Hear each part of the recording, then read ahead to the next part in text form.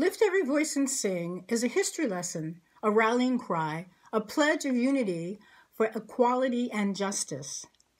Lift every voice and sing, often referred to as the Black National Anthem, is a hymn written as a poem by author, activist, and NAACP leader James Weldon Johnson in 1900.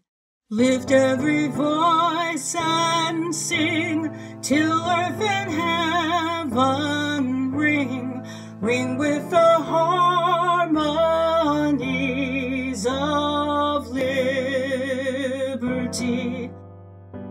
I'm Patricia Watson. I live in East La Have, Nova Scotia, and my husband and I have been living in Nova Scotia for the last 23 years.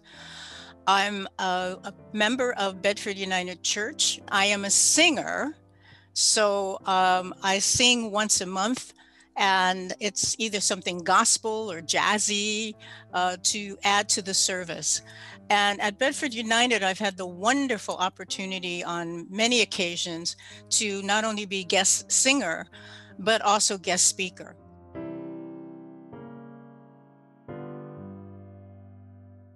Identify people in their local communities that they can highlight and celebrate their accomplishments, not only during Black History Month, but throughout the year. Ponder ways to share the stories through videos and magazines and articles and suggestions for Sunday morning worship.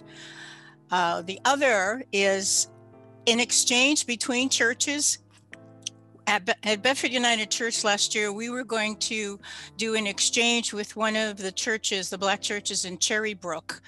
COVID hit, so we haven't had a chance to do that. Encourage churches to incorporate more gospel type songs in their services and to use videos of possibly Black folks singing or preaching and making it a part of the service. And one of the other things I think is really important is to name the underlying spiritual principles that undergird anti-racism.